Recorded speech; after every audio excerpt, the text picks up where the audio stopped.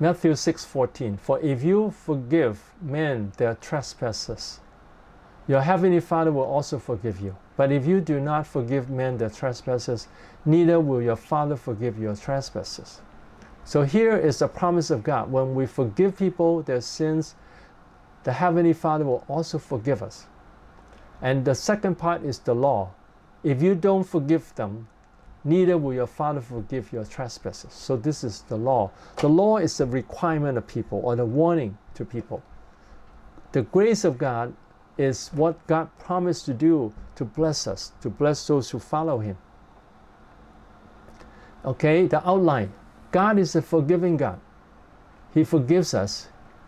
Our greatest sin, He has forgiven us. All our sins He has forgiven. And God is pleased with those who forgive others.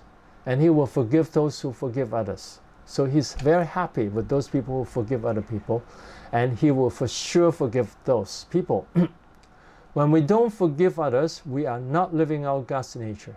And we can face God's judgment. So this is the law. When we don't forgive other people, then we can face God's judgment. And how we can forgive others? The way we can forgive others is to count how God has forgiven me. How many times He has forgiven me. He has forgiven me so many times. I thank God. He has forgiven me so many times. So I want to forgive other people. And we have sinned so many times. From our childhood on, every day we have sinned.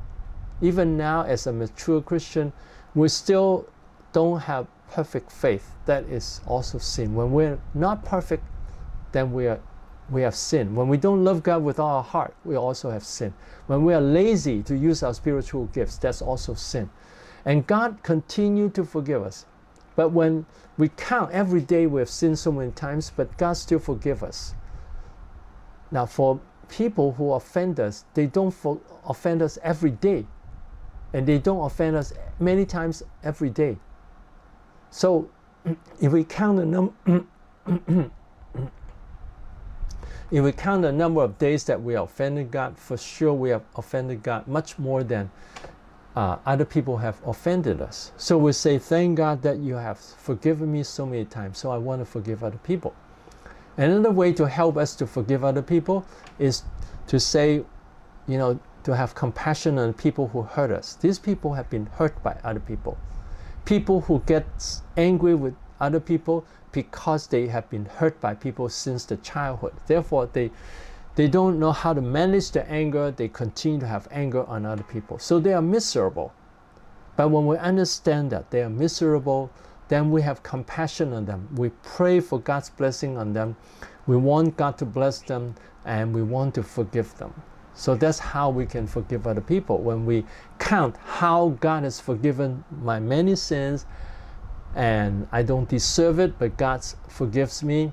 And also that the people who hurt us, they actually are miserable. They have been hurt by other people many times, so their life is miserable. So when I see that they're miserable, I'm willing to forgive them, to bless them, to pray for them. And then God is very pleased with me, and the motivation from God, then God will forgive me and give me eternal life, and I have all the blessings from God. Hallelujah.